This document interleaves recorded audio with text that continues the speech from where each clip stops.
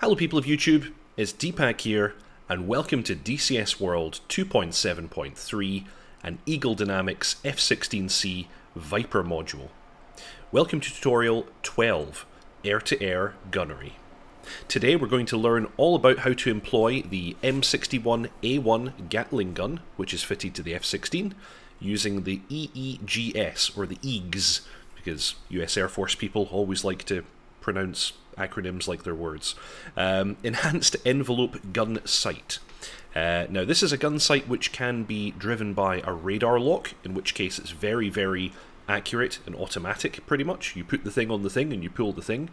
It also has a mode where it can operate without radar information, and it works a little bit more like a more traditional gun sight, where you need to ensure that you have the correct wingspan set, and then you put the wingtips of your target on the edges of the gun funnel, which is displayed on the HUD, pull the trigger, and all being well, you should get hits. Now, in the EEGS, Enhanced Envelope Gun Sight, these are described as Level 2 operation, which is without a lock, and Level 5 operation, which is with a lock. And symbology differs a little bit between these two, so I'm going to demonstrate both. There are multiple other levels, with level 1 being actually basically broken, and you get just a bore sight cross. We're not going to cover those because they are not simulated in the sim, and even in real life you're pretty much never going to see these other modes. The only modes that matter are level 2 and level 5, so I'm going to demonstrate those. So, let's get into the aircraft and get set up. Now today we're going to be, this is basically the exact same test mission I used for BVR and WVR, except I've swapped out the transport aircraft for MiG-29s. I've told them not to fire on me, but to act defensively, so this should make it a little bit more interesting. So let's get unpaused. Targets are kind of a decent distance ahead of me, so I'm going to get some speed on. And before we get the aircraft set up, I'm going to first take a little look at adjusting the funnel. So let's just zoom down on the cockpit here. And if we go to List, we have an option under 5 called Man. If we go to, which I guess is manual, if we go to manual mode, this allows us to manually set our gun funnel. Now, you should do this when possible, when you know the kind of aircraft you're going to be fighting, but it doesn't particularly matter, because if you do manage to get a radar lock, then you're going to be in business in any case.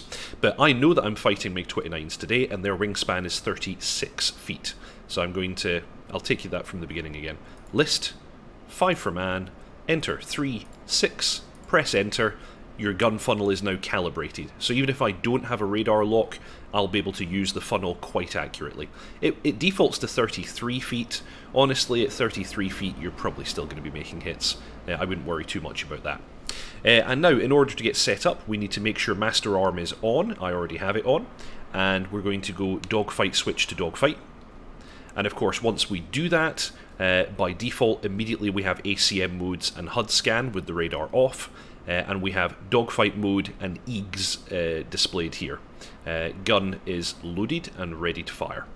So that's all the setup there. And if we take a little look at the HUD, I'm going to very quickly go over the symbology that we have here. No rad, because the radar is off. We have the bore sight cross. So basically, if we were so close to an enemy that they were practically touching the nose of the aircraft, we would just put this cross on the target and pull the trigger. This is where the gun is aimed. We now have the funnel. Of course, because I'm not maneuvering, the funnel is pretty flat, but you'll see as I maneuver the aircraft, the funnel is spreading out. And this is the level 2 operation without a radar lock. So in this mode, the very bottom of the funnel, the skinniest part of the funnel, represents 2,500 feet or 3,000 feet, depending upon the altitude we're flying at, and the very top, the widest part of the funnel, is 600 feet. So you can roughly gauge the range to the target using that. Yes, we then have this artificial horizon that you can see, and the lines on either side represent the horizon. As I pull the nose up, it gets smaller to represent that I'm going up, and as I pull the nose down, it gets wider to show that I'm going down. So this is a really good way of visualizing what the aircraft is doing. Master Arm is armed, Master Mode is dogfight, bullseye position, and then here we're going to be getting range and closure rate once we have a lock. So let's activate the radar. I'm going to go TMS forward to get boresight mode, and immediately I have a lock. Okay, so before we proceed, let's pause very quickly and take a little look at the new symbology that we have here. So we still have the gun funnel, but we have some additional marks here. We have a plus and a minus marked on the funnel now. So the plus is the 1G pipper. So if the aircraft that we are targeting is not maneuvering, we can put that plus on the target and pull the trigger if we're within range, and we should expect a hit. The minus down here is the 9G pipper. So if the target is pulling a maximum G maneuver, we could put that on the target and pull the trigger if we're in range, and they will be hit. Now, these are kind of backup markers, because usually once you're in range there's going to be a circle in between these two, which will match the target's current range and current maneuvering profile. And the circuit is called the EEGS pipper. So basically, you wait until you get the circle, you put the circle on the target, give the trigger a squeeze, and you're fairly likely to make hits. Other symbology that we have here on the circle around the target, we have the aspect, this little triangle here. If the triangle is at the bottom, the target is cold or flying away from us. If the triangle is at the top, the target is hot or head on with us. And then of course it could be flanking left or right. This little line on the inside of the circle is a range indication. So while you're kind of out of range, so that is out with 1,200 feet, it's just going to represent the remaining amount, what would you say, the decimal point after the current range in nautical miles. So you can see here that currently my target is at 4.3 nautical miles. That's why this indication is at this position. If I unpause, you're going to see that starting to wind down. As they're at 4 miles, it'll be at the top position. What we're looking for is for the pipper to transition into the within 1,200 feet mode. In the within 1,200 feet mode, we're going to get dashes, which will then count down. And once we're getting dashes on the circle, we know that the 12 o'clock position is 1,200 feet. The 3 o'clock position is 3,000 feet. And the 3 o'clock position is when we're at maximum range for the cannon. So we want it to wind down to here, and then we can start putting the pipper on the target and attacking it. Also note that we have the closure rate here. So you can see I'm actually closing fairly slow. I'm doing that on purpose so that I can take time to actually show you the symbology. So I'm just going to come down towards the target just now. There we go. We can see the pipper unwinding. See the dashes? So we're at about 9,000 feet now. Now this target's not maneuvering, so this is going to be an easy first shot. But I'm going to do this nice and slow. Approaching range. In range, I've got the circle. Circle in the target, quick squeeze, and boom, he's dead. And he bailed out. Okay, let's unlock and then press TMS right for the HUD lock. And there's another one. Now, these guys are spooked. They're going to start maneuvering now, I think. Or not. No, this guy doesn't seem very interested in maneuvering. Okay. Once again, let's see if I can scare him into maneuvering. No.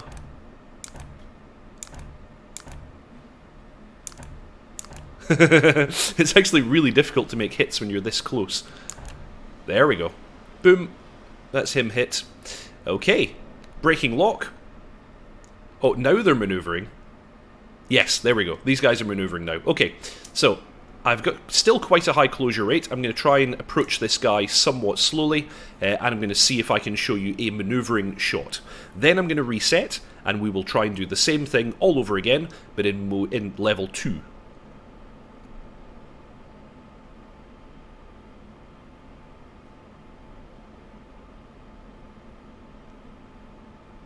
I'm kind of confused as to why they didn't act defensively. I did tell them to, but nonetheless, this is a decent demonstration either way. I'm actually going to break lock from that guy. I'm going to go after this one. Oh, I pulled too far.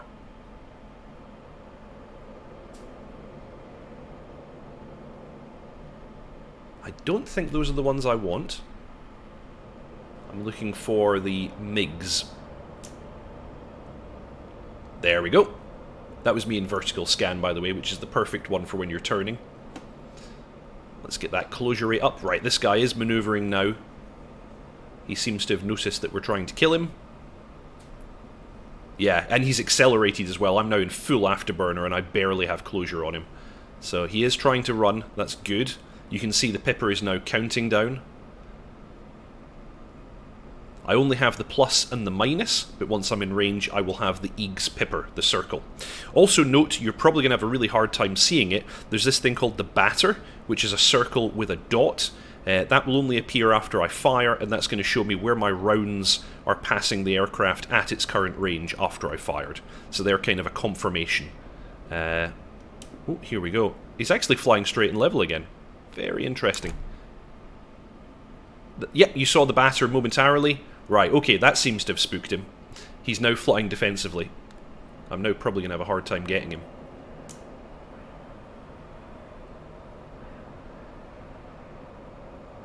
Also, I've made my field of view very small intentionally so that I can show you guys the Hud Symbology, and that is of course going to give me a very hard time dogfighting this guy. So you'll need to excuse what will appear to be bad technique. I literally cannot see what I'm doing. Here we go, here we go. Right, we're almost in range, Get barely any closure rate. It seems striking him with a couple of rounds has been enough to make him scared. There we go, got the pipper. This is better, this is a manoeuvring shot. Let's see if I can get this. Hits. There you go, there you go. That's what it looks like normally when he's actually trying to defend. Oh, almost got hit by the canopy. Okay, so unlock, dogfight mode off, and that's a demonstration of level 5. Stand by, we'll reset, and I'll show you level 2. Okay, so you rejoin me back in the cockpit. I have reset the scenario, and we're going to have another go. And just for fun this time, I have disabled their rules of engagement, so they will fire on me this time. So let's see how well this goes. So we're going to demonstrate level 2, that is engagement without radar lock. So for this, I'm going to actually turn the radar into silent mode. Those guys are about 10 miles out. And I'm going to demonstrate bringing up the EEGS gun system without using the dogfight switch. So if I press air-to-air mode, by default that's going to be air-to-air missile. If I change that master mode to gun, we immediately have pretty much the previous mode that I have already demonstrated, minus the radar this time. I've already adjusted the wingspan to 36 feet, so the funnel is correct, and in this mode all that I'm looking to do is to place the wingtips of my target on the funnel, and if I pull the trigger at that moment I should score hits. Now I think because I've got my radar off, I'll be able to get kind of closer to these guys and fire off a shot before they then notice me and start acting aggressively. Let's see how that goes. So I'm going to accelerate and get a wee bit closer. Oh yeah, I'll just bring that back into the main page. Yeah, I can see them. They're still just flying straight and level. I've set their difficulty to quite low, but there are 4 of them, and they are MiG-29s. So there's a decent chance that this demonstration will end in failure, but that's okay. This is a deep hack video. We're okay with failure from time to time, and it will be instructional either way. Right, and an easy way to tell when you're getting in range of a MiG-29 is when you can see its smoky exhaust. These old vodka burners do leave quite a lot of thick black smoke in their wake. I'm going to come out of afterburner because I feel like I'm starting to get in range. Yeah, actually I'm going to chop the throttle and bring out the air brake for now.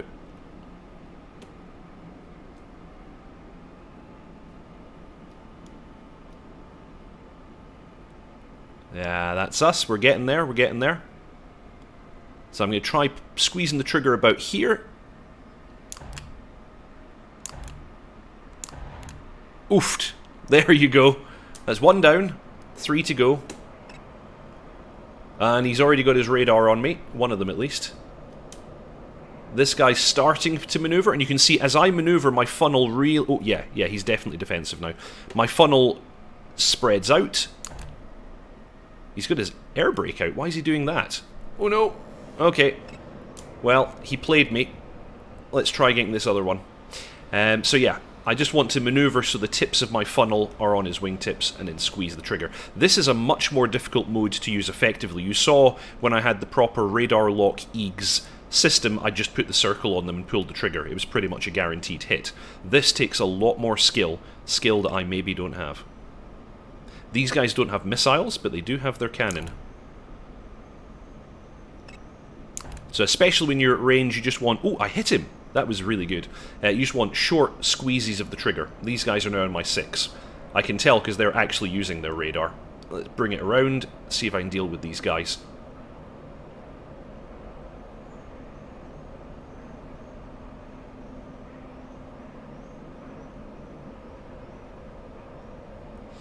Now, as before, this is going to be quite difficult for me to deal with because I have no field of view. And I'm not using head tracking. So I'm just going to keep maneuvering until I see them in front of me. There we go, there we go. There's one. Let's see if I can take him out. So I've already shot down 2. That's not too bad. One is on my tail as I chase this one. Let's see if we can make this work. So I need to get the skinny bit of the funnel on him. And squeeze the trigger. We're getting closer. Ooh, ooh, ooh, ooh, ooh. Oh, wow.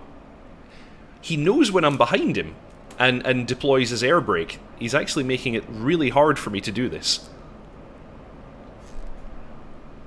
Alright, let's come back around. Maximum rate turn. Let's see what we can do here.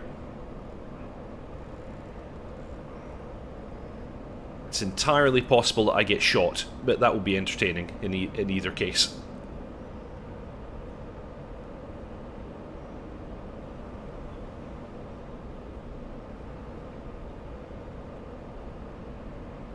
I do not know where they are. And I'm right. Oh, there we go. One just popped up on the left. I'm running out of speed. Right, he's on the nose, apparently, says the RWR. But I cannot see him.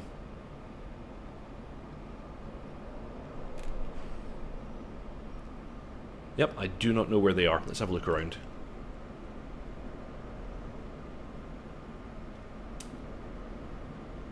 No, I cannot see them, and when you can't see them, you know that they're on your tail. That's the way dogfighting works. Okay, in any case, I think that's a perfectly good demonstration. That's probably the best I can do there. So yeah, with the funnel, simply put the edges of the funnel on your target, squeeze the trigger, and if you've done it all right, they should be dead. I hope that you all enjoyed that. Please, if you haven't already, subscribe, like, and comment. It's a really big help to me and the channel, and I'll see you all next time.